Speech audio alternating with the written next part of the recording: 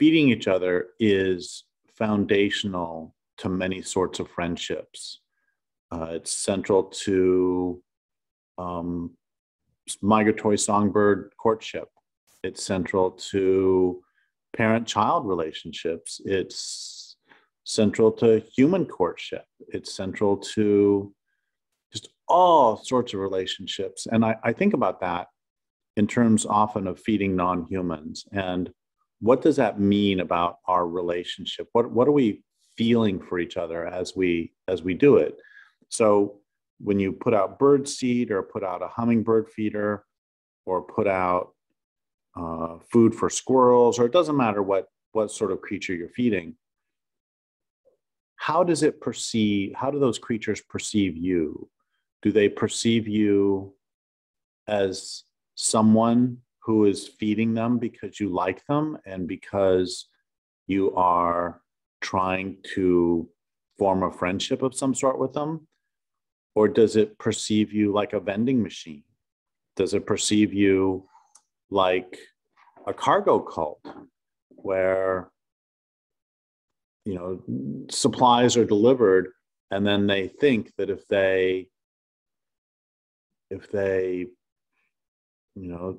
they're squirrels and they stand by your window and stamp their feet, that's going to make the food appear? Or are they standing out there saying, hey, I'm hungry? Are they talking to you, or is it a cargo cult? Is it magical thinking? And I think that there are a couple of answers to this, neither of which really satisfy me. One answer would be from the mechanistic perspective that no, there's no relationship, because from a purely mechanistic perspective, there really aren't relationships. There's I'm hungry. There's sort of Pavlovian response. I'm hungry, and I found that if I go up to the window and stamp my tiny feet, that the person brings out some peanuts for me. And so it's cause and effect, but not relationship. And on the other perspective, I've had people, when I ask questions like this, they go, Derrick, how could you even ask? Because you know the animals are in relationship with you, because there's sort of animistic perspective of no, they love you, and they just happen to be, you know, stamping their feet because, I don't know. But there are these two sort of opposite perspectives of no, absolutely there's no relationship, or yes, there is a relationship. And in both cases, it's like, how dare you ask?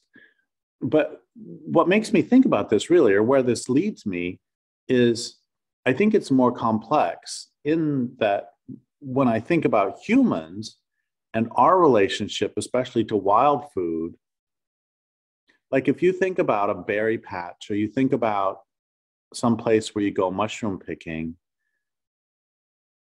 how do you perceive that? Do you perceive basically the berry patch as a vending machine that, oh, if I show up at a certain time, berries will be there. Berries are going to be there from July 1st to August 1st. And the same with the mushroom patch, and there's a difference between the mushroom patch and the berry patch I'll get to in a second. But the point I'm getting at is that even I, who really falls way over on the animus side,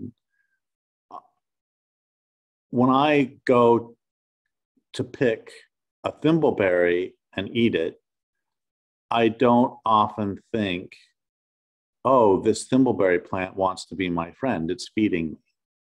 I think, oh, the thimbleberries have come on, it's time to eat them. And the other thing I think, and this has to do with the difference between berries and mushroom patches, is that the berries is a bit more complicated too, because the berries are not really acting altruistically.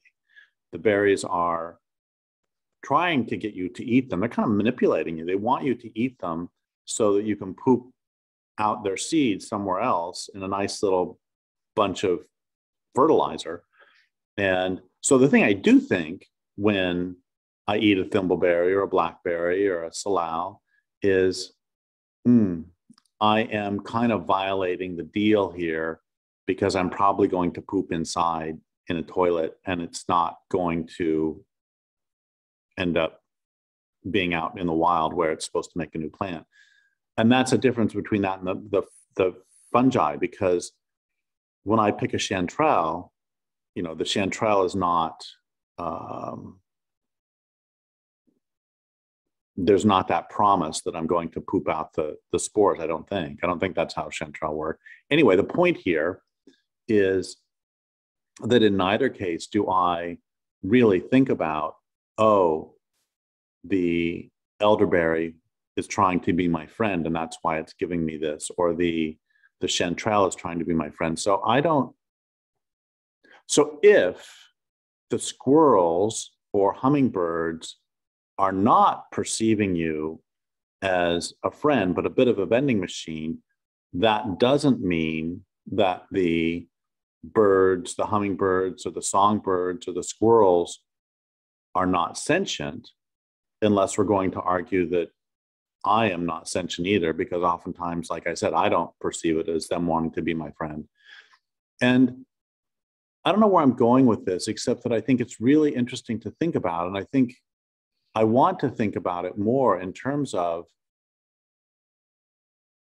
perhaps the thimbleberries are wanting to have a relationship with me.